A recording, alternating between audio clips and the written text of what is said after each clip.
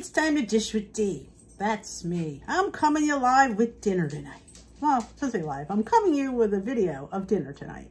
I am making the Hungry Girl Sloppy Jane Casserole from the new Fall Hungry Girl magazine. It's on sale now at stores, or you can get it online. If you've not gotten this magazine, you should. It's got some really good recipes, and this one is from, I think it's 6 ingredient or less casseroles. I think that's what it's called. That's the second one I've made. Yeah, 6 ingredient casseroles. I already made the, I think it's called the Thanksgiving casserole, which was amazing. This is the Sloppy Jane casserole. So I thought it'd be fun. The kids, and we haven't been too fond of Sloppy Joes in a long time. I thought maybe this will reinvigorate their love for Sloppy Joes. So I thought I'd try it out. So I thought I'd take you guys along with me. And good news, my oven's working. Oh, well, I shouldn't say it's working. I got a new one. So yeah, you all heard about that fiasco. But yes, you'll be seeing a couple baked things coming this week. God willing. So let's get started on the Sloppy Jane casserole. It serves for, it's in a, 250 calories. I will have everything listed in my, you can't get her recipes. I will put a link to it, but you can't get her recipes in this magazine online. So I will type it out in my recipe blog because that's the kind of gal I am. But this is from Lisa Lillian's Hungry Girl Fall magazine. On sale now. All right, let's bring it out. Let's get started. This is very easy. I have a large bowl.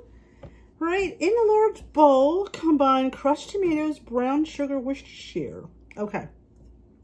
It says a cup of crushed tomatoes. Well, yeah, I have the big can, so I'm just going to eyeball it because there's really no point in crushed tomatoes in my world.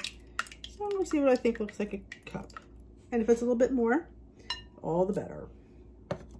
All right, and I need to get a whisk.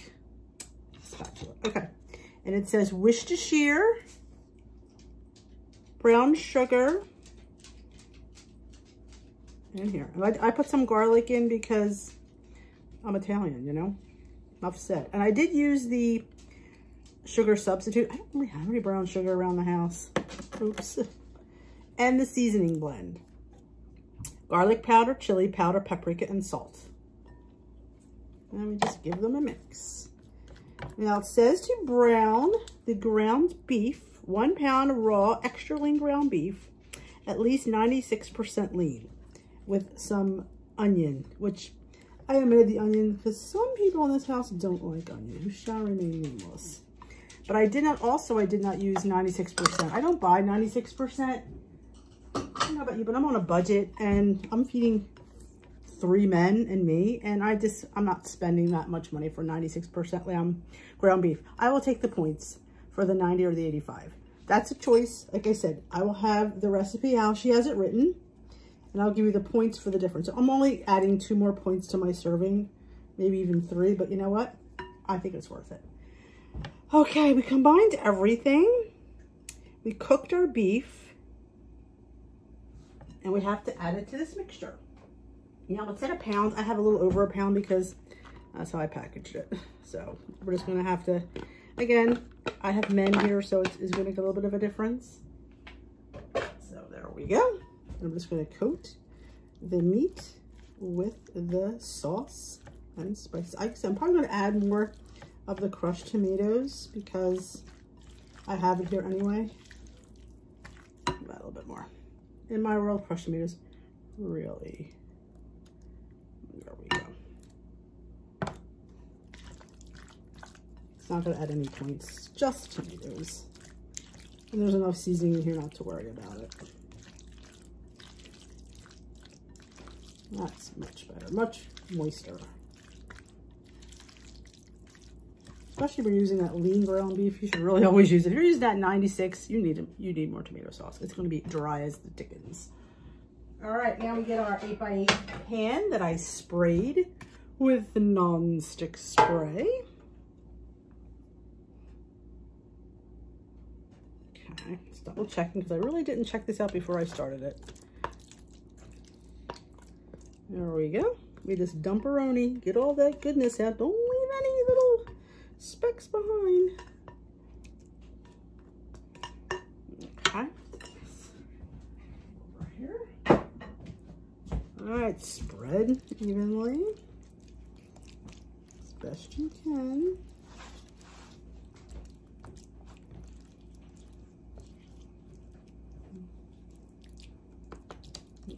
Okay.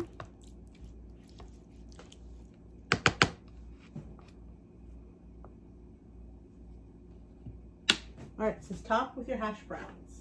This is 3 cups, I believe, of thawed hash browns. And we're just going to top them on top. So you purple people, you won't have to count these because they are 0. But make sure you check, make sure there's no hydrogenated oil, as I like to say, because some of these hash browns have that. And we don't want that because then we'll have to count it and we don't want to do that. Okay. Okay, spread, spread, spread, evenly, evenly, evenly. Get them out of there. Come on, folks, into the pool. Now, if you were making this, I mean, I could have added more potatoes to 2/3 of this for the boys. I probably should have. That would bulk it up for them, and your corner would have the right amount. Remember, if you're feeding your family, sometimes, especially men, they need more calories and stuff than we do. So, alrighty, I'll put this back over here. All right, it says bake until hot and bubbly around 25 minutes. So, in 25 minutes, I'm going to bring you back and we're going to look at this bubbly casserole. And then we have one more step after that. Okay, she cooked for about a half an hour and I'm waiting for the oven to go to broil. And we're going to broil her till the potatoes are brown. And it should be ready. And I will show you what it looks like when I pull it out of the broiler. It's a new oven, new broiler, so I'm not quite sure how long it's going to take to even get started, but she looks really good. And some garlic bread for the side, because why not? Okay, she was under the broiler. It's a new broiler, so I'd say it was about 10 minutes or so. I kept my eye on it because you know how you can see how quick the bread cooked. So here we are. She looks golden and yummy. And it's 4 portions, so 1/4 of this is mine. And let me grab the, hold on. Oh, I'll bring it over with me. Let's walk over, shall we? Okay, on purple, the Sloppy Joe casserole is 4 points. Mine is going to be 7 with the different meat that I used. So 1/4 of that is 7 on blue. If you follow hers, it would be 5 points. And green, I don't know because I didn't pull that one up. But yeah, when you get the magazine, you go on the Hungry Girl's website, hungry-girl.com/magazine. She gives you the printable PDFs for the magazine. So you get them in blue. I got them for blue and purple, but you can get them all 3 if you wanted, and they're free, they're included. And there's a picture. I think mine looks pretty much like this. So, yep. There we go, makes 4 servings. There's the recipe. I will definitely be putting this in, and I'm gonna plate mine up with a side salad. I'm going to show you what it looks like and have a taste. Okay, there is 1/4 of the recipe on my plate with my side salad and my luscious ranch dressing, which I have up on the channel. It's delicious. I now add xanthan gum, and look how thick it is. It's amazing. So, yep, check out Hungry Girl's new magazine, and you need to make this casserole for yourself. How good does that look? Thank you for joining me for this quick little casserole. Thank Hungry Girl for creating it, and enjoy. I always say it's always fun to try something new. I'm in a rut, so this was easy. Easy, delicious, low in point, and like I said, you could change up the meat. You could even use turkey or chicken and ground if you wanted. Whatever, it's your pickle. You have at it. Thank you for joining me. If you enjoy these videos, give them a thumbs up. And if you haven't already subscribed, hit that subscribe button and hit that notification bell. Let you know when I upload. Have a great day.